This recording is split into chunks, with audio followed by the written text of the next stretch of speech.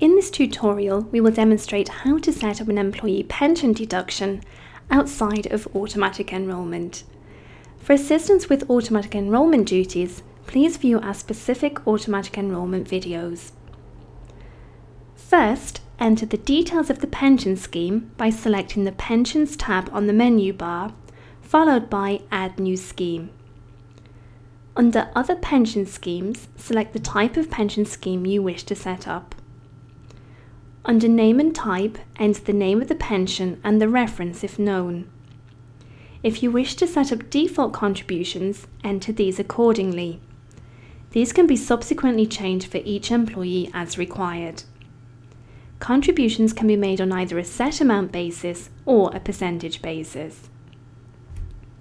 If tax relief is applicable, tick the box to reduce contributions by the basic rate of tax.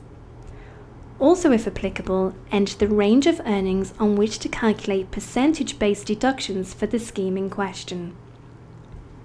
Within the Contact and Payment section, enter in the contact details of the pension provider and your method of payment to them. Click Save to finish.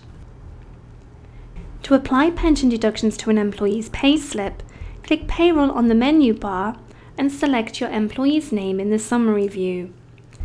Within the Additions and Deductions section on the employee's payslip, click on Add.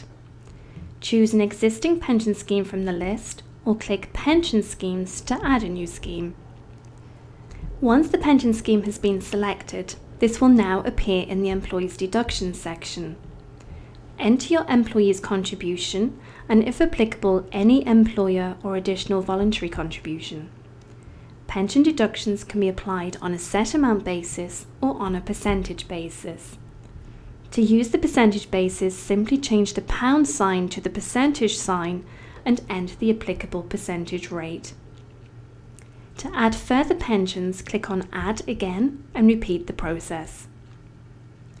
Should you wish to edit any pensions you have set up, simply click the Edit button.